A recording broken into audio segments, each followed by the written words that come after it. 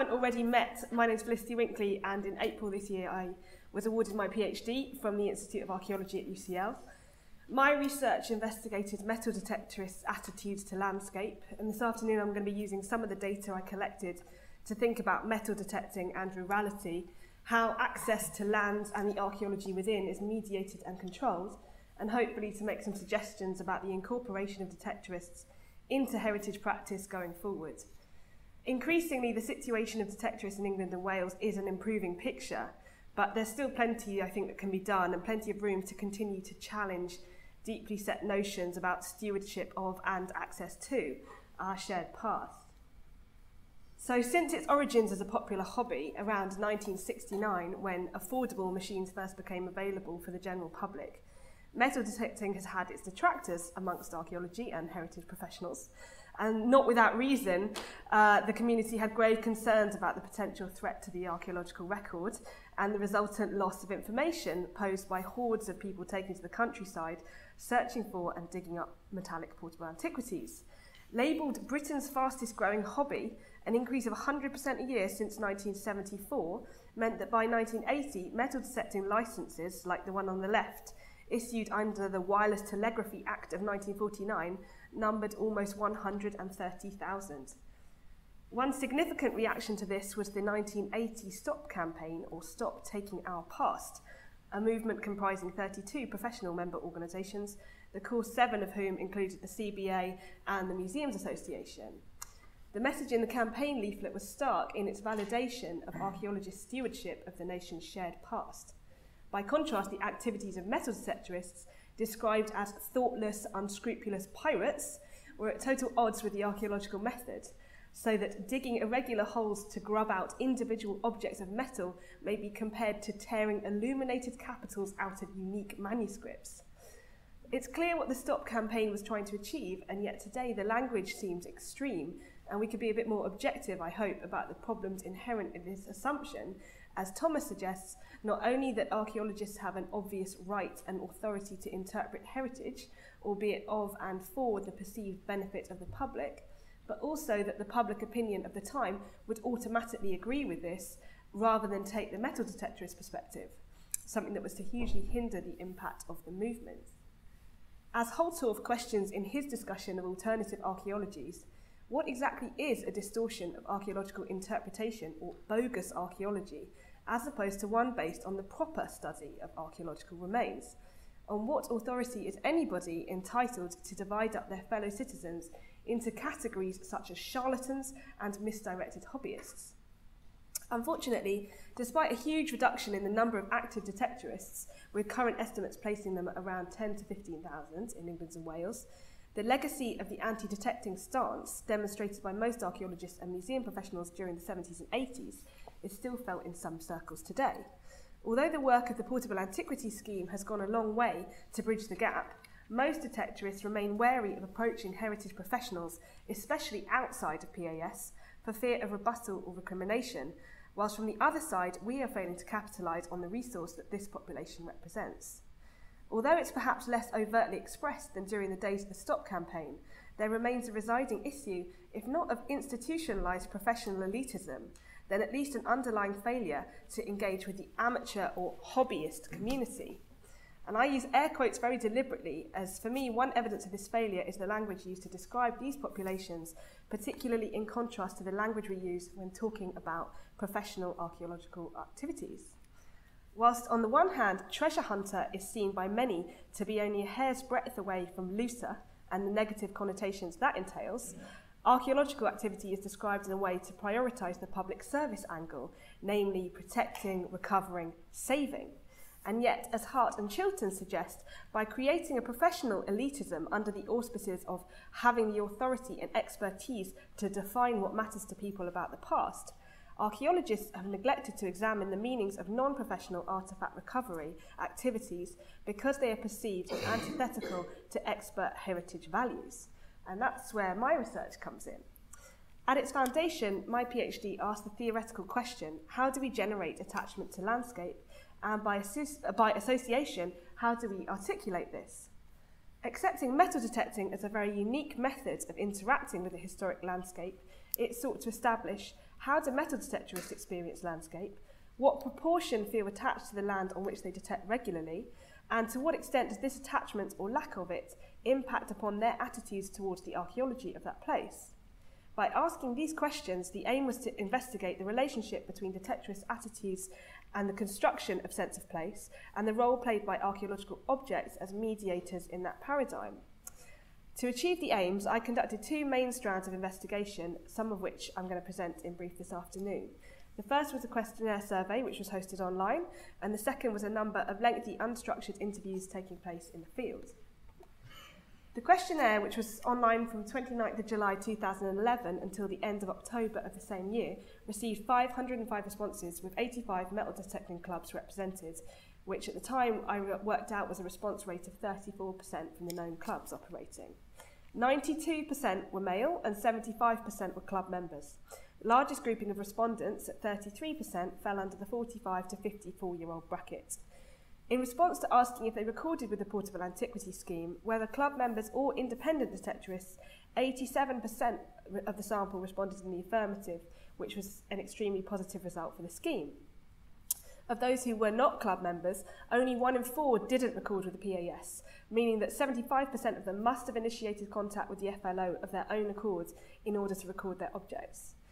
The median value for the length of time that respondents had metal detected was 10 years, whilst on a histogram plot, peaks occurred between 0 to 5 years and another again at 30 to 35 years detecting.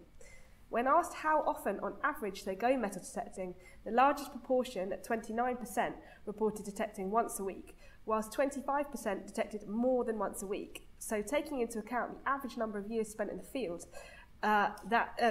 the average number of years respondents have been detecting, the result is a huge amount of time spent in the field. In light of chats focused this year on the experience of rural areas and the contestation of these places, by which extension I include control or mediation of the archaeological record therein, and the management of access permissions, several data arising from the questionnaire are of interest. When referring to a specific place out of the general detecting landscape, respondents were asked to think about their favourite find spots. One question asked them out of a number of attributes to rank these in order of importance. Rated number 1 by 59%, the most important factor for the majority of detectorists was reported to be the relationship with the landowner, a key factor in gaining permission to access lands, without which one is unable to detect legally. In this light, it becomes clear that the control of access to the rural archaeological record does not lie in the most part with the archaeological profession, but instead with the landowning community. However, in some scenarios, archaeologists are evidently still able to unwittingly influence landowners' decision-making regarding metal detectorists getting onto the land. Remarks from the research interviews suggested that for many farmers, a key concern was that in the case of having allowed a detectorist onto their lands, they ran the risk that any significant fine might result in an archaeological excavation, which would cause a huge amount of practical and financial disruption. And that was not just a concern for the farming community. In one case, it was a residential developer who was reticent to allow detecting on an empty plot in case something that was found that would then impact on his potential profit. Having obtained permission then, the respondents made clear that for the most part, they do develop a sense of attachment to the landscape on which they detect most often, with 70% of respondents either agreeing or strongly agreeing with the statement. The cause of this attachment, as explored in my thesis, is far beyond whether or not this environment is simply attractive, as evidenced by the number 5 ranking in the previous slide, but rather is generated from the experience of a combination of factors too lengthy to go into now, but including aesthetic preference, quality of finds and others, and the interrelation of these within the detectorist's own perceptive milieu. At this stage, however, it's worth mentioning that for 86% of the respondents, the landscape on which they detect most regularly is close to home, a factor which is likely to have considerable effective impact upon their response to the detecting land, and one which has serious ramifications for our consideration today about access to rural landscapes and the archaeological record therein. Most people are, understandably, attached to their home area, whether they metal detect or not. It's the landscape most populated with valuable memories, creating an intimate connection between biography and environment.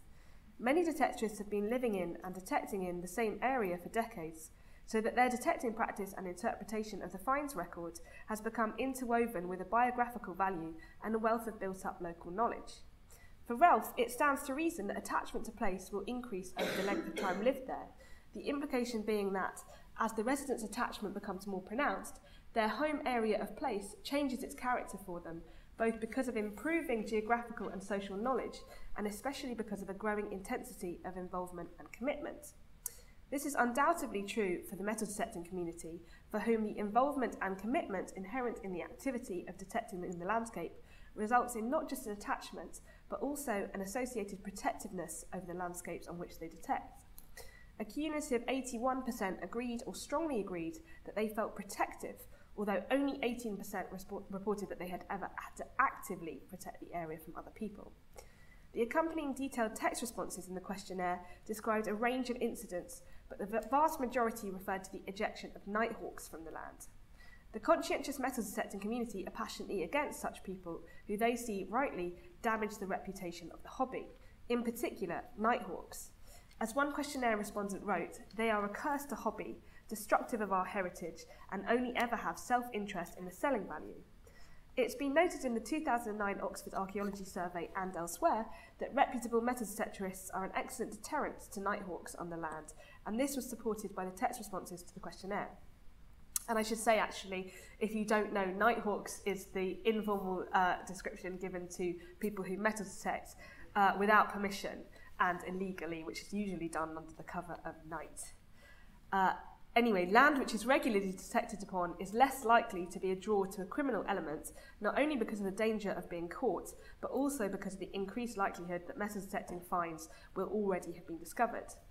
Metal detectorists regularly visiting certain locales to search provide eyes and ears in the field for farmers who have far too much land to be able to watch over it all, and will quickly recognise anyone detecting without the permission to be there. The benefit to the landscape of stewardship from conscientious detector users is testified to by statements like the following from a respondent, who said, "All of my permissions, probably over 600 acres at present, are visited daily or twice daily by myself at all hours of the day and night. I have had to physically remove nighthawkers and dayhawkers on numerous occasions, and now use night vision scope to stop intruders working in total darkness." To unpick the motivations at work behind this level of protectiveness, I'd now like to use some of the data collected from the interviews I conducted between 2012 and 2014. A brief note on the methodology. In line with the phenomenological underpinning of my research, the interviews I conducted took place out in the landscape, travelling with the interviewee around their detecting lands, in the car and then on foot as well, talking informally and in a non-structured way in order to glean the most authentic and unforced responses.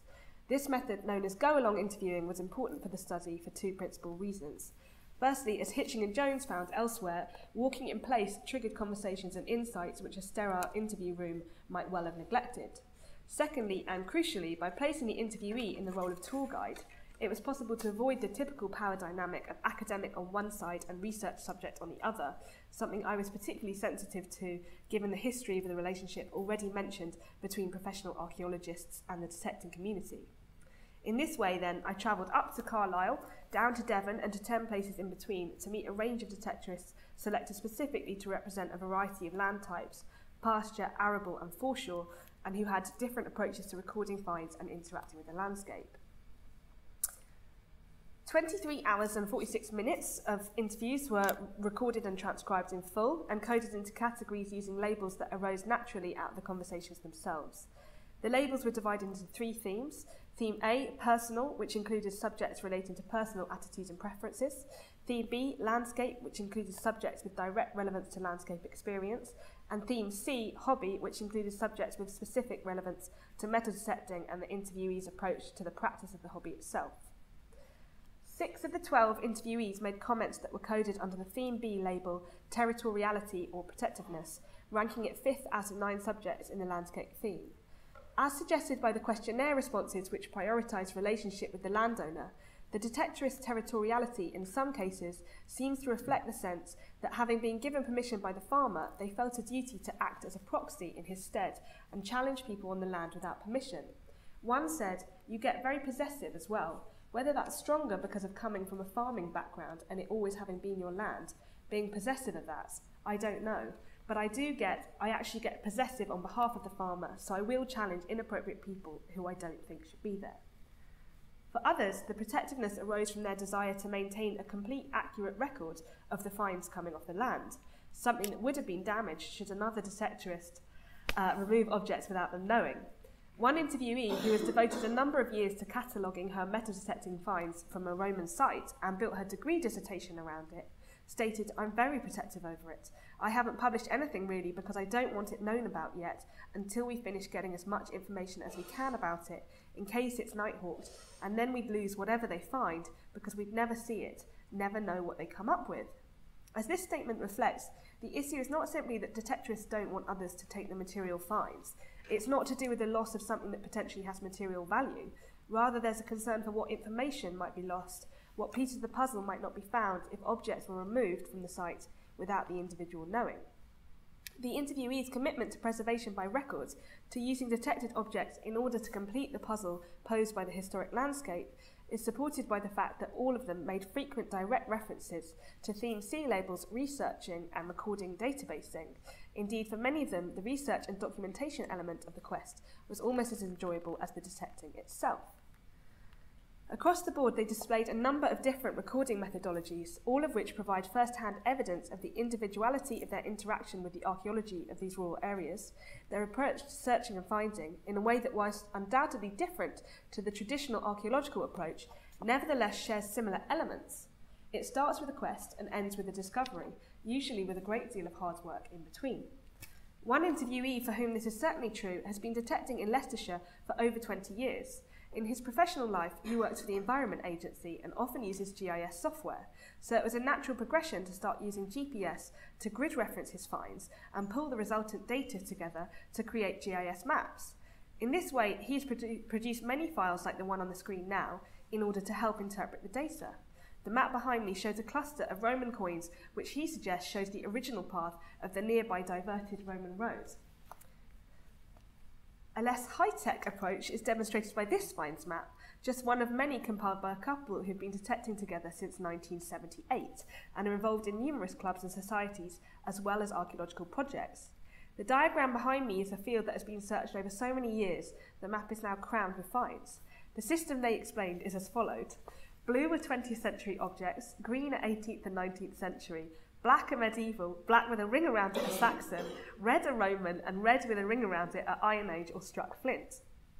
Where there's a concentration of red finds in the top right corner, they've also found a lot of ceramic building material, leading them to conclude there was some sort of Roman settlement there.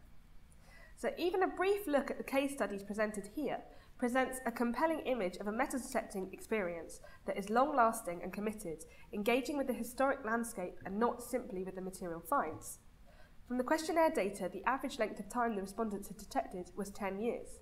Amongst the interviewees, the person with the shortest length of detecting time had been searching since 2006, whilst on the opposite end of the spectrum, 4 of the 12 detectorists interviewed had first detected during the 1970s and are still doing it now, some 40 years later.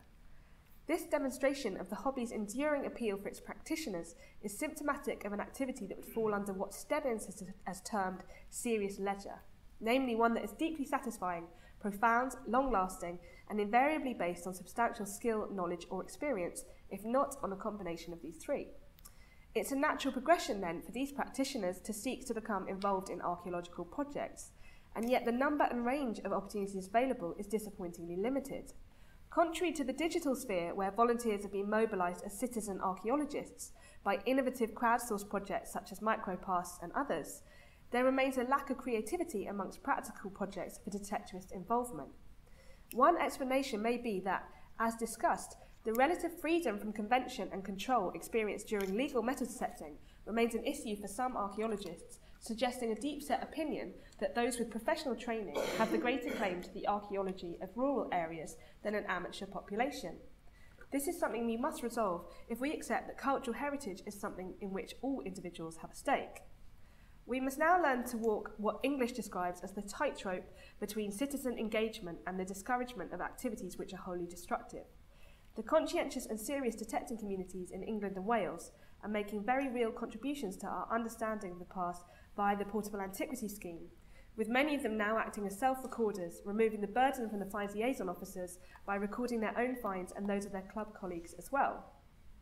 This year's PAST conference entitled Can Detectorists Be Archaeologists?, is a signal of how far we've come in incorporating this enthusiastic and willing population into heritage practice, but it still behoves us to come up with innovative offerings going forwards.